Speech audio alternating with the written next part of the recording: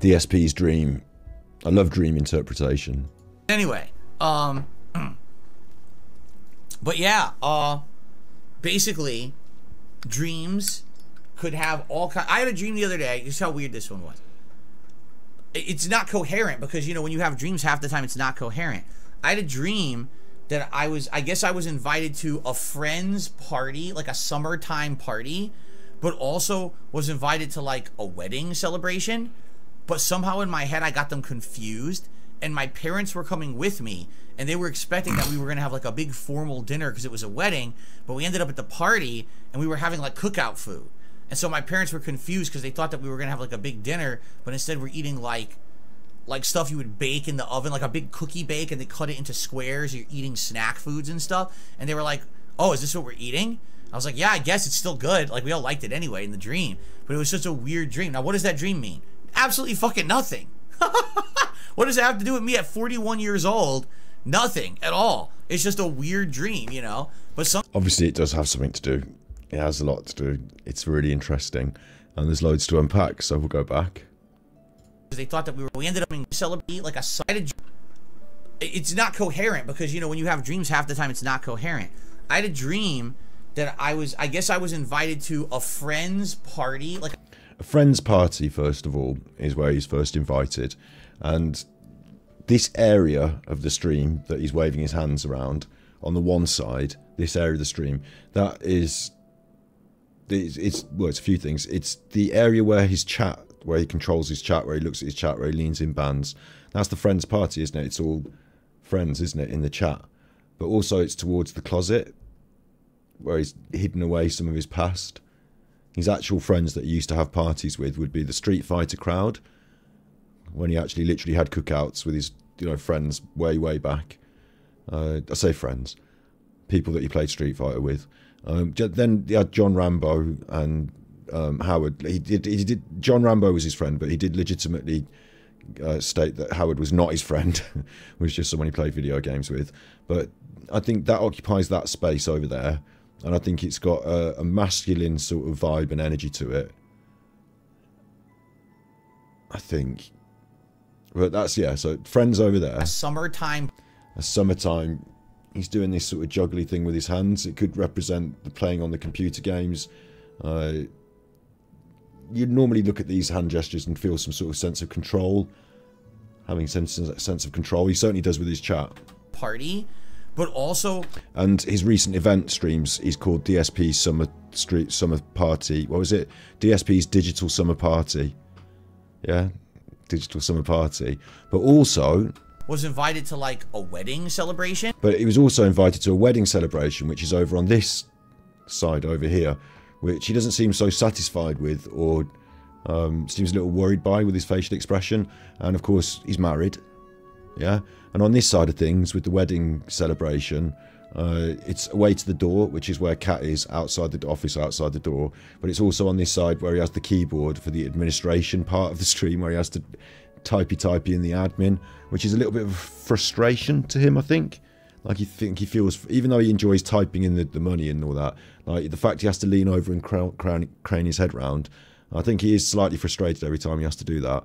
So I'm feeling a sense of the alternative between partying with his friends, playing video games, and a sense of the past, you know, the cookouts, John Rambo, juxtaposed against this sense of duty, the admin, the marriage, Cat, maybe. But somehow in my head, I got them confused. So he's got these two parties confused in his head. And my parents were coming with me, and they were expecting that we were going to have like a big formal dinner because it was... So now the parents are coming with him, right? And there's pressure from the parents. They're expecting a big formal dinner. Well, that's a wedding, isn't it? That's all the expectations that come along with adulthood, formality, being a grown-up, marrying a woman, formal things, the outward signs of a marriage, the big formal dinner, the suit and tie, the outward signs of a marriage, the things that, you know, maybe I don't think children come into this necessarily in this dream heavily, but, you know, what Phil presents to us when he talks about his day off, when he talks about his family, He's talking about those outward signs of a marriage, what it looks like to be stood next to your wife, to, you know, to have these. Phil, being a narcissist, of course, he thinks of other people in terms of resources, objects. You know, it's about outward signs of a marriage, isn't it? The pageantry of it all. It's a wedding, but we ended up at the party. But they ended up at the party. So his parents are brought into this. He's taking his parents to the party. Now, it could be legitimately, you know, his parents, and he feels ashamed in front of his parents about the way his life has turned out. But it could also be the pressures of the parents that he's carrying with him, that he's internalized in his mind as this figure of his parents, but he feels the same pressures himself to, you know, to live up to these standards. But it could also be that he himself feels a bit like his parents, like a bit old school, a bit like he's created this phantom other people to represent this feeling of disconnection, not being part of the group but being judgmental over the group. So there's a lot of other feelings mixed up in that. But him and his parents are visiting the wrong party now. They're supposed to be going to the formal wedding, but now they're at this cookout group. And we were having like cookout food. And so my parents were confused because they thought that we were going to have like a big dinner, but instead we're eating like stuff you would bake in the oven, like a big cookie bake, and they cut it into squares. So childish food maybe. And his parents are confused because they thought they would be having a substantial dinner. But instead they're eating, well, of course, on his event streams, his wife literally cooks. In the last stream, it was sloppy enchiladas, cheesy enchiladas. There was some other sloppies, like on party food plates. Like his wife, what he thought maybe should be a more substantial relationship and role, is providing. And this is the dreams of a narcissist, remember? So you might think it's all about certain subtexts and insecurities and stuff, and it may be, but there's also, to me, a sense of entitlement come through here, that his wife is not providing in the marriage to the level of pageantry that he thought she would.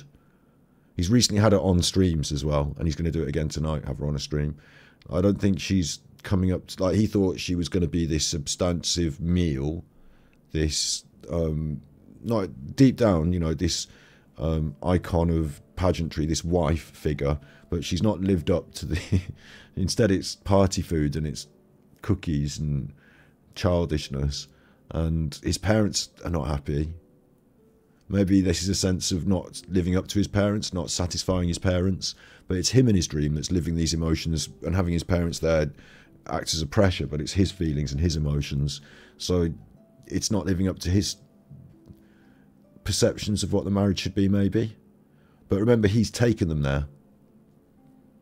He didn't take his parents to a dinner at the wedding and they were expecting a cookout, and instead they were faced with this serious and adult form of the marriage. No, he took them to the cookout and they were expecting a wedding. He felt the pressure of the wedding, but instead he turned it into a cookout. So that's how he's approached his own marriage, yeah?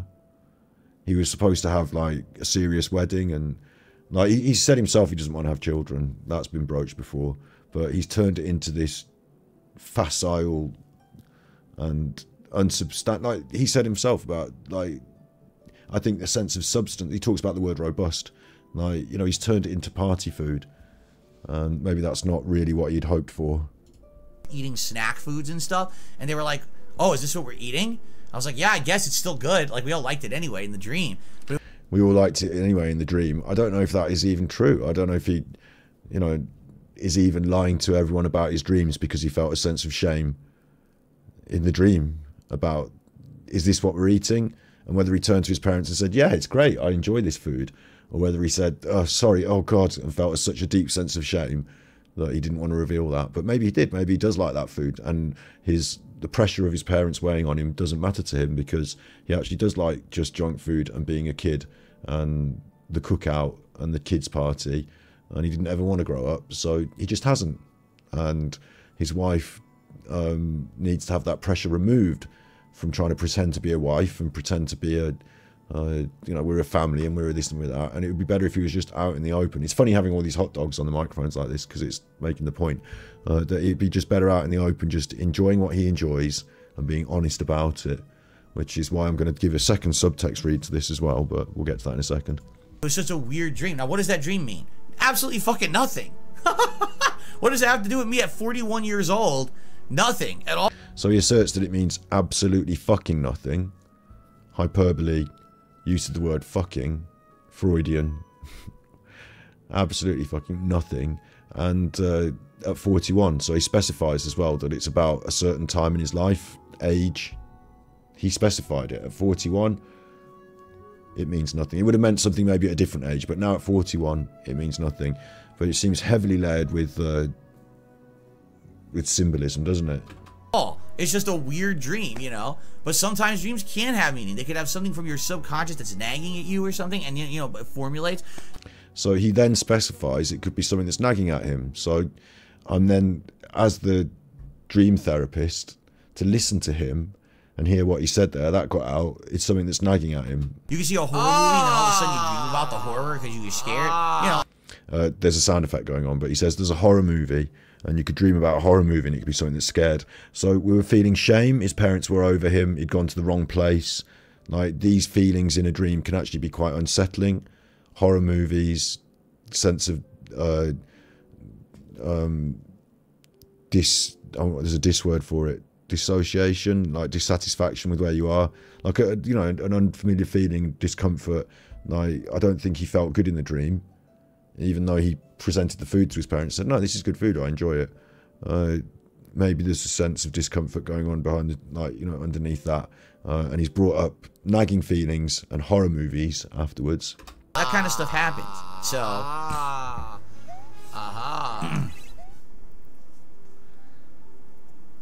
now he's reading chat. Huh? Birdman says, what was the last... And he's off. Right? So he took the opportunity as well. I think he was getting to something there, but instead he immediately picked up the distraction instead. Like, he could have carried... Phil can talk. He doesn't have to focus on chat. He can talk.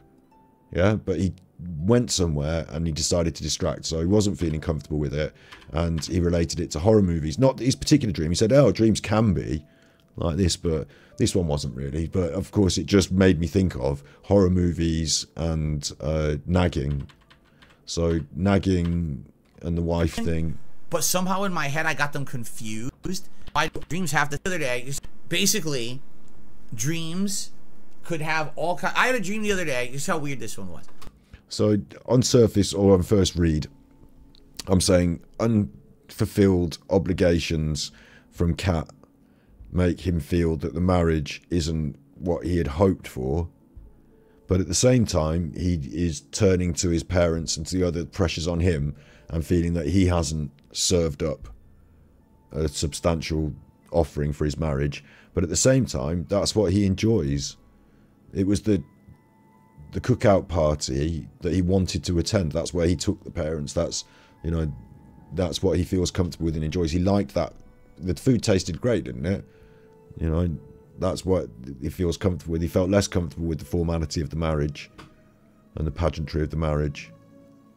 So, narcissist, Kat's not doing enough to be a good wife, but also narcissist, I don't really want a good wife. I want to fuck about eating hot dogs and playing video games. And my parents are this sense of obligation and like a spectre over me, is like a pressure.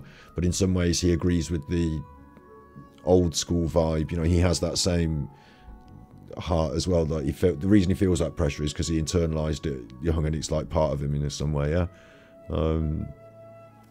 That's my initial overall read.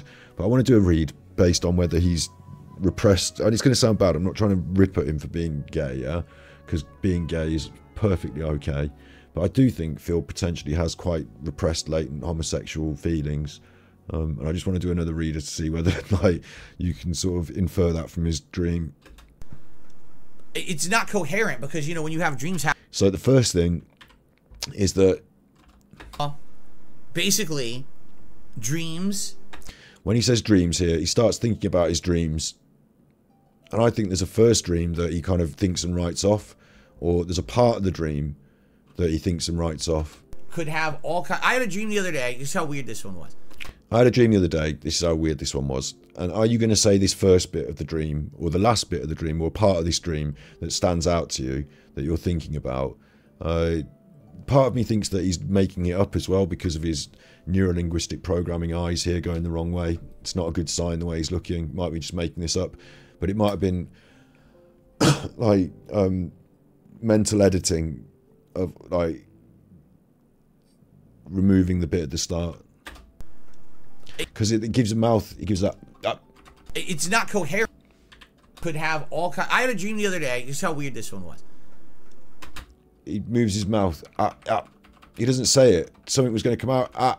No, and then he's like has a retake on it and starts talking. So I think there was a first thought that got edited off. Could have all kind. I had a dream the other day. Just how weird this one was. It's not coherent because, you know, when you have dreams, half the time it's not. And then when you it's not coherent because when you have dreams, he gave a little eyebrow raise, like convincing. So it's not coherent. Means you can't read anything into this bad about him, and the thing that he wanted to edit off was probably the thing you could read most about it. You know, did he take John Rambo to this party instead of Kat? Was there somebody else in the dream with him that he's edited out? You know, Coherent. I had a dream that I guess I was invited to a friend's party, like a friend's party. So who's the friend? And he's put it, like I said, he's put it over there with all that memories from the cupboard and the chat and all that. But this hands holding, like, yeah, a summertime oh, summertime vibes. Party, but also was invited to like. Reminds me of ALT and Steve of the Dead and Atlas the Bookkeeper have been doing these deep dives on WPIG and the Densey Scrolls going way back. Darksydephil had a cookout party, a load of lads, swimming pool, new grill that he insisted on, and this whole summertime vibe. You know, it's a very, I said it in the first read through, but it's a very male oriented, male sort of. But you've got the summertime vibe, which makes me think semi-naked male, swimming like summertime vibe. What's summertime vibe? Swimming shorts, yeah. Semi-naked males. So on the one hand, we've got where I feel more comfortable, where I'm happier, and I'm prepared to grab out and grab hold of. But then I need to sort of push down. Is the semi-naked males, yeah, like a wedding celebration, which would have been your friends. As well, friends, summertime vibes. But then this wedding, wedding. What do I want with a wedding? A strange. I was also had the option of a wedding.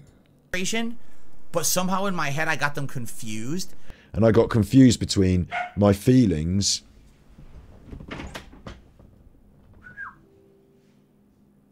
It's going looking for Adolf Hitler in the garden again. Got confused between my feelings about my friends and the summertime naked young boys that I remember hanging out with by the pool and my wedding. Somehow I got those two feelings confused in my subconscious. What I wanted for myself and what I, because he did have a wedding, he did get dressed up, they didn't do a big formal dinner or anything, but what happened, and this is my opinion, so you'll have to deal with it, but he went, well, part of it's my opinion, part of it's fact. He went back home with Kat, his girlfriend, and they went to visit his mom and dad. That's a fact. And then they got married when they were there. That's a fact. They didn't go to any big service or anything. I think they got it done at the house with a registrar, and then they went to the town hall and signed the documents. Or they had, you know, someone come to the house and they went to the town hall with the documents. They didn't have a big dinner or invite lots of friends or anything. They got married though, yeah? And then they went home and he got some money off his mom. They're facts. So I think he went home with Kat and his mom said to him, when are you getting married? And he said, we're not planning to get married. And she said something like, well, I've been saving money for your wedding. And if you don't want it because you're not going to get married, then I've got 17 grand in the bank that's just going to sit there. And he said, oh, we will get married then. I mean, yes, we will. And she said, right, well, where do you want to have the wedding and the honeymoon? He said, well, 17 grand's a lot of money. Why don't we just have the wedding right here, now, and then I can have the money. I'll just have all the money. Like, we won't spend it. I'll take it for the honeymoon, and then we just won't do a honeymoon, so I'll spend the money. And I think he just, like, strong-armed himself into the wedding because there was money as an option. if there's 17 grand in the bank for the wedding and we do the wedding and it only costs 5, what can I keep 12? I think that's what happened, really. So that's my opinion bit, is the reason for the getting married. But they went there, they got married, he come home. So he didn't have a big formal wedding. But in his dream, this concept of this wedding, like he's saying it as if it's an option to this party, somewhere his parents were going to go and sit and have a formal dinner, a substantial dinner. So he's imagining that formal pageantry of the wedding, isn't he? But in his head, he got the two confused. Between summertime vibes with young men by the pool, I'm adding the pool, but, and getting married in a formal setting and being public about your love in a formal way, and it being substantial and fulfilling and filling, and, you know, food. Freud says, like, you know, people always bring up Freud when they talk about sex, Freudian slip, when you want to have sex with your mom, Sigmund Freud. But the food thing, right, when you're a kid, like, the first thing you get satisfaction from when you're a child is doing a poop or a wee-wee because your bladder feels full or whatever, and you know, it's relief. So you feel the relief, and obviously you do it in your nappy as well. So, like, some people just stop at that, and then when they're grown-ups, they're like, I still really enjoy that. That's my favourite feeling. Obviously, there's process and development. This is Freud mainly, so it's not like the facts, but it's Freud's opinions and ideas maybe that ground certain more further ideas in psychology. You move on from that, obviously. You should, because you have to hold that and then go into the toilet when you're supposed to. But there's other things that you can find satisfying that you don't have to have a sex drive for, but are very satisfying as a human being, and that would be eating as well. That's definitely on the list, because you can feel very full and satisfied, and it can be very, very sensory. Like, the fats and the sugars can give you a bit of a neuro overload in the old dopamine. So eating counts. Like, ideally, a well-balanced human being can experience pleasure but not become addicted to the pleasure source. You know, ideally, a well-balanced human being can experience sexual gratification from different ideas around a spectrum, but maybe, I mean, I don't know if it is ideal to not fetishize or to fetishize. Maybe I shouldn't fetish shame in that way, but I would say, personal opinion, it's probably ideal that you could have a bit of kinky fun but not want to shit in a nappy to get hard. Do you know what I mean? So, but anywhere in that spectrum can also happen because of arrested development during those processes. And every child, including you and me, all of us, every child learns their own sexuality by, you know, feelings and stuff happening. So, like, whether it be sliding down a banister or whatever, like, oh, that felt funny, you know. So everyone might have a different experience and then attach something different to their early or nascent sexuality, according to Freud, and that might be the sort of thing you like when you get grown up more. You know, maybe it's whomever you first fantasized about when you were a kid, or maybe it's like the fact that you sat down in a sweaty puddle, but the puddle got all in your bum crack, and and now you like puddles or some shit. I don't know, but those ideas, yeah. Talking about Phil and his ideas, that's why I'm talking about this. I've got to keep on track, right? Phil and his ideas is because Phil is associating this, like, what I would consider the sensory, the sort of more sensuous aspect was the party food, the summertime vibe, he said, were his exact words. And I would love to be able to question him deeper about it. What does summertime vibe really mean to you? Does it mean shirts off by the pool? If it's a cookout with the boys and girls there, or is it just your memory of your male peers at the time? When Jamie came over, why did you have to go in your room and knock one out? So, you know, we've got those questions. And then he's like that formality of the wedding, the bit with theoretically the woman or the parents. They were a more traditional couple, weren't they? They loom over this. So is there a pressure to sort of work your feelings about your sexuality, sensuality, feeling full, feeling hot under the sun, half naked, the water, full feeling of the food, sensuality, ergo maybe sexuality, something he's not telling us. Is that being forced into this framework of a marriage in some way? Is that you telling me that you would just like to go out with a boy? Is that what you're trying to tell me? You know, and that you've repressed that to the point where you can't even understand your own dreams. Because he may have woken up with a boner thinking about John Rambo's back while he applies the sun cream. And my parents... And that would have been fine as well. I'm not ripping him for that. like, it's okay to be gay. What's probably less, or probably more funny, or worth a bit of a ridicule on the internet, is to be like deeply, deeply repressed to the point where you didn't know it yourself, but would reveal it in strange and complicated dreams. I wish he would tell us more about his dreams, but I fear that if he ever hears me talking like this, he will never ever mention one again. Coming with me, and they were expecting that we were going to have like a big formal dinner because it was a wedding, but we ended up at the party and we were having like cookout food. And so my parents were confused because they thought that we were going to have like a big dinner, but instead we're eating. And again, it's his parents' confusion and not his. So symbology in dreams, his parents could be him and his feelings, and they could represent an aspect of his psyche. And he could be confused about his own feelings. But also, he might not be confused about why he's enjoying the cookout food and why they've gone to that party instead. He might, you know, that's his drives and desires. That's what he wants. But looming over him is this public-facing attitude of the parents, old school, confusion. Why do I enjoy this? Why don't I want to grow up and go to the wedding? Why don't I want the woman and the wife and the substantial meal? Why do I prefer hot dogs and burgers? Like, it's lovely having all these hot dogs here like this. You know, why do I prefer hot dogs? And it's okay to prefer hot dogs, mate. It's fine. Like stuff you would bake in the oven, like a big cookie bake, and they cut it into squares. But he didn't specify hot dogs. He specified a big cookie bake you could bake in the oven in squares.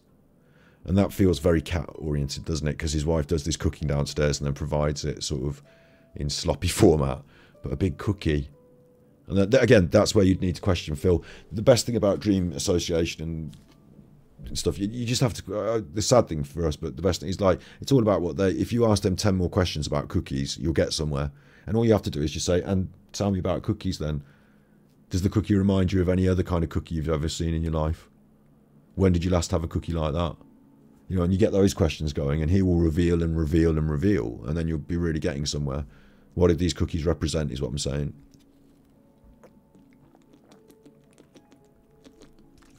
To us at a surface level, or on this surface level, you're saying some really interesting stuff in chat. I'm not picking it all up, am I? Big ups though. The cookie for me is, yeah, definitely warm, sweet, maternal. Oh, it's like a classic as well, isn't it? It's like a childhood classic. Something formed, like he baked it in the oven. Like, this is baked and cut up. Maybe it's like in a big portion for other kids as well. Maybe a school thing. Maybe we're going like right deep to the heart of, like, you know, why you like what you like and why you are who you are. And I just like it. It's just what I like. Since when I was little, this warm, sweet, brown, chocolatey, feel like scat talk, you know, half melted chocolate chip doughy sort of cookie. He likes his scat talk. I don't know. Like, these are the things that I'm thinking, but he might attach something completely different to his early feelings about cookies or whatever he thinks about it. But to me, I think it's just this sort of, almost as well, it's like, it's so big, it was this big tray bake, so it's just like big, but it got cut up into smaller bits and he only got a small piece of it.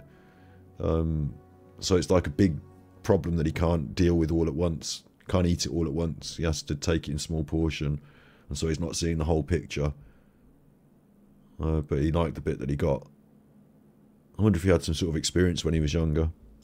So you're eating snack foods and stuff? You're eating snack foods and stuff, and it's not a proper dinner. So now he has to get that pleasure in small parts, small doses, small snacks. I'm scared about the child aspect of it, of course, but I'm not suggesting he's a nonce, full-on noncer. But, you know, the childish aspect of the cookies and the snack food, aligning with what I'm suggesting could be, not definitely are, but could be revelations about internal instincts of sexuality. Certainly a wedding, following a wedding, you would have sex. Like, that's just like a major thing of it. When I was a kid, I used to think that, I know some couples do, don't they? They don't have sex until they're married. But when I was a kid, I used to think that the reason the honeymoon sex was so important was because it was the first time that they got to have sex. That's what I literally thought. Like, when I was a kid, like, you know, when I was like 8 years old and I was watching the films, and, you know, in films there's quite often a wedding and a honeymoon, and like, it's, oh, they're going to have sex, aren't they, because it's the honeymoon. And like, obviously you do, but now as a grown-up I realise that it probably won't be the first, well, it could be, because I'm not yet to get married, it could still be the first time that I get to have sex with my wife. But like, you'd think that like some of the excitement and the edge would be taken off the honeymoon sex. It wouldn't be just like the films, because whilst it would be good because you'd have the wedding dress and the hotel, like, you would definitely have done the sex before though. It wouldn't, that bit wouldn't be a surprise, yeah? But for Phil, in this context, we're talking about a substantial meal, after which you might want to put your feet up. There might be speeches to be done at a wedding. Might be all formal, but after that, it's, for Phil, in his real life, it's, you know, should we have sex tonight, honey? No, I'm busy playing WWE champions and you don't want to touch me either, so we're all good. But, you know, in the dream, that sense of foreboding, the big speeches, the formality of the wedding, is going to lead to sex. Like, it's you have the cake, you do the speeches, you get in the car and they go just married, and then you go and have the sex. Like, it's like another obligation hanging over you, isn't it? So I'm saying that he's diverted from, like, in his dream the sequence went, there was my parents, we went to this thing, they were expecting this wedding and the formality, so that must have come into his mind in some way, their expectations, the wedding, the formality. But instead we're going to this other place. And so is there going to be sex after this other place, or is this representative of your feelings about where you'd like the sex to go? I might be reaching on that one, but it is a logical formality that after a wedding celebration, if you're presenting yourself in the dream as the groom, you might be obligated to have some sex, and he might be worried about that and just want to have hot dogs instead. And they were like, oh, is this what we're eating? I was like, yeah, I guess it's still good. Like, we all liked it anyway in the dream. Maybe he tries to convince his parents it's good, knowing full well inside that it's not really what he wanted and his marriage isn't fulfilling. And that these little snacks would be much better if they were a substantial meal, i.e. his wife was a man. I told you I'd have to give it a read like this. No, but it was such a weird dream. Now, what does that dream mean? Absolutely fucking nothing. It means absolutely fucking nothing. What does that have to do with me at 41 years What does it have to do with me at 41 years old? Nothing, especially not if you're 41. old? Nothing at all. It's just a weird dream, you know? But sometimes dreams can have meaning. They could have But sometimes they can. As in, like, this one definitely did. something from your subconscious that's nagging. Could be nagging at you. So this could be a problem that's going to brew. Like, he's recently had Cat on the streams. He's made a lot of his position in life about how he's happy with it all.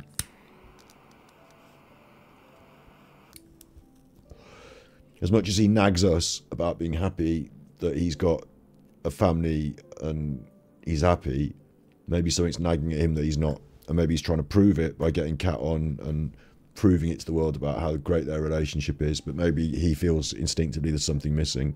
At you or something, and you know, it formulates. You can see a horror movie, and then all of a sudden you dream about the horror because you get scared. You know, that kind of stuff happens. So,